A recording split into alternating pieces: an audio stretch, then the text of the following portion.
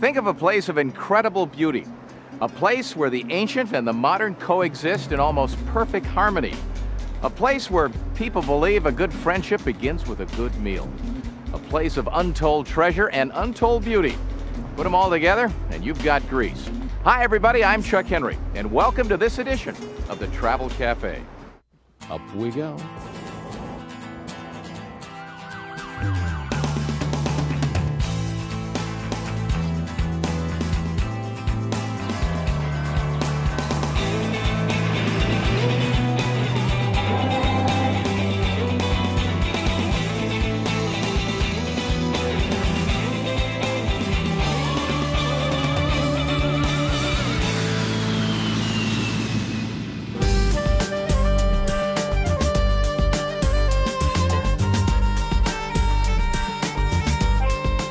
It's a picture postcard setting, and just by looking at it, you might be hard-pressed to tell exactly where you are.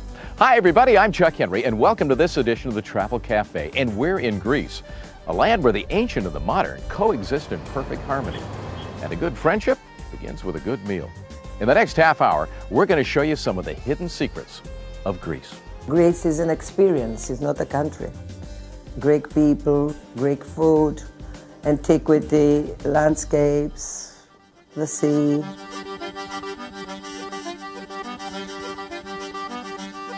You can do a lot of things in this country. You can do nothing and have a wonderful time. You can explore all your senses, all your senses.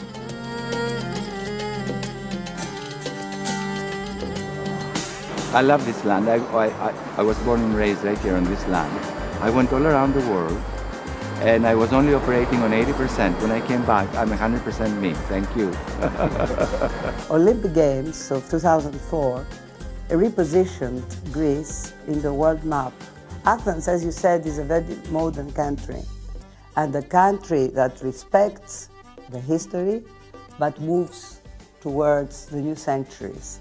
And this is Greece, and this is Athens. Especially here in Athens, you look at the ruins and you wonder, gee, if stones could only talk, think of the stories they could tell. Especially the ruins right there behind me. Now, they're not the most magnificent in Athens, but they are among the most important. Because there, some 500 years before Christ, men first got together and decided an issue by vote. That's why the Greeks say that's the birthplace of democracy. Greece is where your roots are. Culturally, I'm talking about your culture. It's stemming out of Greece all the way. From here all the way to the Pacific Ocean, that's European Western culture. This is the beginning. It's fun to look at it. We have so many antiquities in Greece. For example, you can play golf next to a temple. This is in our common daily life. The antiquities, the history.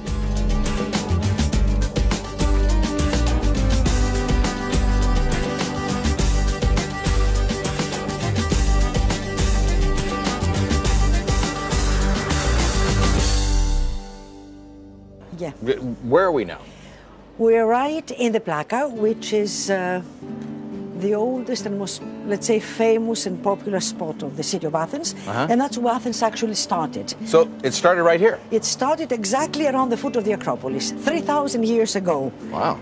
And it's a very popular district, very touristic. We find among the ruins, modern buildings as well. There's a combination of both. You find restaurants, you find temples, you find marketplaces, you find just about everything. Yeah, that's one of the interesting things about Athens, that you find the old right next to the new. We try to combine them, you know. This is really something that I think that we managed to do quite well. I don't know if there's anything that says as much about what Athens and indeed Greece has become today than just to take a look around this ultra-modern Olympic Stadium. And it is really quite a masterpiece of architecture. And of course, when you talk about masterpieces of architecture, you talk about the Acropolis and the Parthenon. And the two kind of live in harmony here. And nowhere is that more apparent than just by taking a ride on a subway. What is true about Athens is that the modern city is exactly where the ancient one was existing, okay? That means that all of these buildings are built above ancient ruins. So once you start to build a subway and you go underneath, you will discover everything from the ancient times. That's why it took us so many years, to decide to build the subway. The idea was given already at the beginning of the 20th century. But every time they started digging, they were discovering something from the antiquity, whether a temple or a theater or whatever. While they were digging the tunnel for the subway system, the construction workers came across a real find. It was an ancient well that apparently back in the 4th and 5th centuries, this is BC, the inhabitants would dump all of their used goods like pottery, clay pots and all. And this is a magnificent photo that shows exactly what they found. Take a look at all these pots. Not just hundreds, but thousands of them. Each one was carefully cleaned and cataloged and is in the museum today. Athens needs the subway. 700,000 Athenians use it on a daily basis. So they came to a point where they said, for Athens, if it's going to survive, it needs a subway. So they decided and they built it. No matter what they found, of course, underneath, they went on. These small urns were discovered in graves of women, because the urns contain, they say, perfume. There are 23 subway stations here in Athens, and each one has been transformed into a mini museum with either antiquities or modern art. Of course, we have to remember this is a subway, and as it turns out, it's the most practical way to get around Athens. For about $1.25, you can ride the subway all day, connects your hotel with every major attraction you want to see. Quick, convenient, don't have to worry about the traffic. Visit the Acropolis, okay? This is a must. Perhaps one of the most important museums, the Archaeological Museum. Walk through the Plaka, okay? Go swimming. The beach is only, 6 miles away from here, okay? And come and have a meal in the Plaka, which is really very lovely. I think this is the best we have in Greece.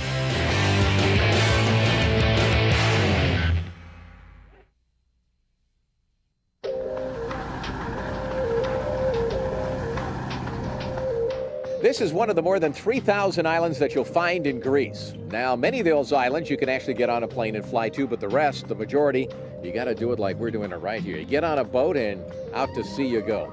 We're in the northern part of the Aegean. This is the island they call Skopelos, or the blue-green island. Green because 50% of the island is virgin forest, and blue, well, that's the color of the Aegean. Kind of nature's masterpiece right here. It's a dream. An island which is covered with pines, and the pines go down to the beaches with turquoise waters. This is the island. If you come from the port, with a boat, you come inside the port, you can see all the houses. They are really nice, traditional ways.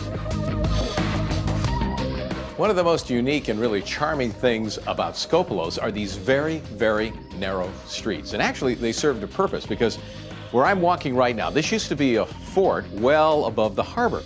And the reason the homes are so close together here, you could almost walk from rooftop to rooftop, is because, well, that's exactly what they did in ancient times. So when the pirates would come and pose a danger to the residents, there's about 3,000 people who live here in Skopelos, in order to escape, they would go up to the fort and they would just walk from rooftop to rooftop. To live in the island is you are more calm and you enjoy every minute of your life. We can move to the city and live more comfortable life, but we don't like. We like to live in the island, and we like to make the island so nice and so beautiful, to make more and more visitors. That's important for us. If you've been to Greece before, or it's your first visit here, one of the things you're going to notice right away about this island is that it is so green in comparison to all the other islands. In fact, they say that this is the greenest island in all of Greece. So that means you can just take wonderful little walks and hikes up to the top of a hill like this one, and you'll find some marvelous things like this small church. Which brings us to another interesting point, is that Skopelos is said to have a church for every day of the week, 365. Now, some of the structures are quite small, like I say, like this one, and we can actually walk inside and take a look. And others are quite lavish, like the one that's downtown that was built in 400 AD. People were very religious at old times. They built monasteries with Byzantine icons. It's incredible, especially the monasteries. It was the place that they went for their name day, for Christmas, for Easter. All their life was around the days that were festivals. This is what I would call a hidden treasure. You know what that is? Hidden treasure. Correct. Little secret. Yes. But now we tell everybody about it, and now they'll all come. You'll have to be making lots of pies.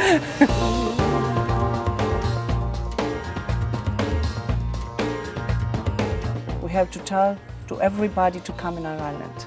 Yes, and if for no other reason, you must sample one of these pies. The round pie is stuffed with 17 kinds of herbs from the mountains of the island. The ingredients that we'll tell you now, it's for about, you can make about 11 pies. 11 pies. Okay, we need 1 kilo all-purpose flour.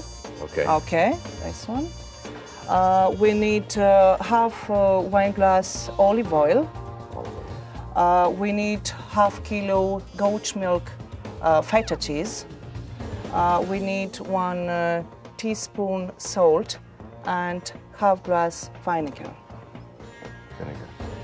The water is just to help us then to make the pastry. Yes, we need also water. This is it? No, yes, that's it. That's it? Yeah. Okay. So easy. Okay. First of all, in a large bowl, okay, mix flour. And we're going to get 12 pies from here. About 11. 11 pies? Yes. Why make one when you can make 11? With olive Okay. and vinegar. Here it goes. Also we can put salt. Salt. 1 teaspoon. So then knead thoroughly 18 water Okay. by a spoon, a tablespoon, okay, until... Now this is going to be very, very thin. Yes, until the dough be soft and elastic. Do you need a bigger spoon? Or Not, it's okay. And one of the things about this pie, it is so thin, the dough on the pie. How many of these pies have you made over the years? Many, many. So when people try the pie for the first time, their reaction? I think it's very easy. It's not... I loved it. Yeah, It was it's so not difficult. good. It's very easy to make it. For a rolling pin, you're just kind of, it's almost like a broom handle or a stick handle. Yes, Yeah. yes, right. It's special for this. It's special for this, Yes, okay. yes, yes. I want to tell that pastry, we can cut pastry in 11 pieces. Yeah. And then we can shape them in 11 equal sized balls. And then to put plastic wrap and leave for 1 hour. You let it sit for an hour? Yes. Okay. Put oil over entire pastry, and then The cheese. the cheese, feta cheese. Now you're just going to roll it over? Yeah. You just keep rolling? Yeah. This looks very, very easy to do. Yes, right. Yeah. Deceptively so. So we make it now in shape. Okay.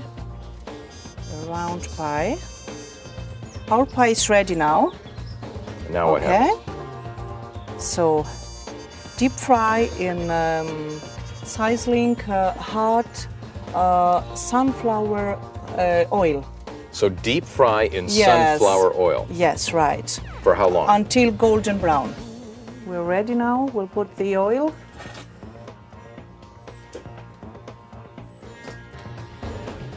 Just put oil in a big pan, a fry pan. Right, yes. It's quite a fire we got going there. We'll put our pie. The oil is ready. Our pie has a golden brown color, okay? And now it's ready. Come on up here. Okay. Ooh, let's try this here. And it's ready to eat? Yeah, it's very nice. It's ready to taste it, to enjoy it. So you just eat it with your see fingers? the color, it's... Yes, usually yes. With fingers, of course. I've had one of these earlier.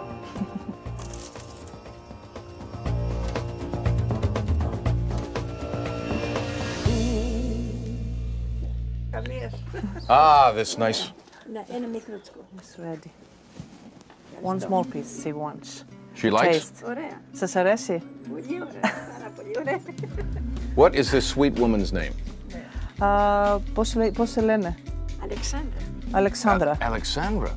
Yes. I bet she makes a lot of pies, huh? I tell you, this is the great thing about Greece. You just run into the most marvelous people. Absolutely sweet. And everybody wants to share something with you, and fortunately, what they want to share is food. It's perfect. All right, we'll be back with more of the Travel Cafe here in Greece. Well, thank you. In just a minute. So stay with us.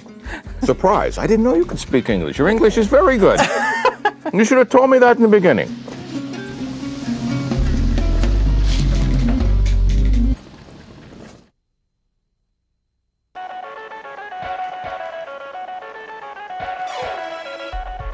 Now I want to show you something that few people have seen. According to Greek mythology, Apollo, the sun god, and Diana, the moon goddess, were born on the same island. And as we stand here at sunset, you can look across and see that island. It's Delos, the birthplace of illumination. I think about the islands, this is the gift of God to this country. We have 3,064 islands. This is the official number. And it's about 200 of them that are inhabited. And each one of them, although they may look alike, they're not. In each one of them you find something different. Different food, sometimes different music, different dressing and customs. So the Greeks, you know, it's almost inconceivable to spend a vacation without going to one of these places, to one of these islands. Although Mykonos has been around for hundreds of years, it's only within the last 50 to 75 years that it's really become a tourist mecca. In fact, of all the Greek islands in the Aegean, this is #1 as far as tourism. Why? Well, it's most recognizable because the buildings are white, the shutters are blue, people like to party day and night, and almost anywhere you go on this island, they want to feed you. It comes from the old times that we have to receive a stranger best way we can, as if he was better than us. So it is, you know, this tradition does exist. It is in the heart of everybody here. Thank you. Thank you. Mykonos is the town that never sleeps. And let's say it's 3 o'clock in the morning, no kidding, and you want a good sandwich? Well, this is the place to go. Come on inside. It's kind of an interesting story about this sandwich shop, too. How long have you been making sandwiches here? 19 years now. Now, we were saying that if it's 3 o'clock in the morning in the summer, you can get a pie or a sandwich here. Of course. That seems a little odd to me, that it seems so late. Oh, you're in Mykonos. This is a sandwich for a lot of people right here. Oh, that's really tasty. And at this time of the morning, it's perfect. It's really crazy. You're gonna find people from all over the world. If you want to come only to work and to have a nightlife, it's a different path. If you want to be here, to live here and to work here, it's a completely different matter. This is a pie, and the sandwich is so special. Is this cheese? Yes, this is, we call it Trovolia. It's a unique cheese that you can find it in Mykonos. It's very difficult to find it because there are only few families that they make it. And if you come to Mykonos, you have to taste it because otherwise you don't see anything. This cheese is sweet. It's sweet, yeah, it is sweet. And we put onion and dill in this pie. And it's the traditional cheese and onion pie of Mykonos. And it's only found here? Yep, only in Mykonos. You can do anything you like. I mean, you can come here with your family and have quiet and peaceful holidays. Or if you are young and you want something special at night, and dance and drink. You know, this is really crazy, isn't it? I mean, you have to understand that here in Mykonos, the party doesn't start until after midnight. That goes for the meal as well. I mean, here these people are dancing. It's 12:30 at night, and they're about to sit down to a steak dinner. This is really some island.